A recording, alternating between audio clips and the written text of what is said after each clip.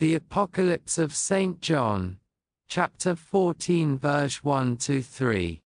And I beheld, and lo, a Lamb stood upon Mount Zion, and with him 144,000, having his name, and the name of his Father, written on their foreheads. And I heard a voice from heaven, as the noise of many waters, and as the voice of great thunder.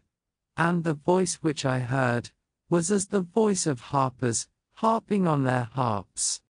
And they sung as it were a new canticle before the throne, and before the 4 living creatures, and the ancients, and no man could say the canticle, but those 144,000, who were purchased from the earth.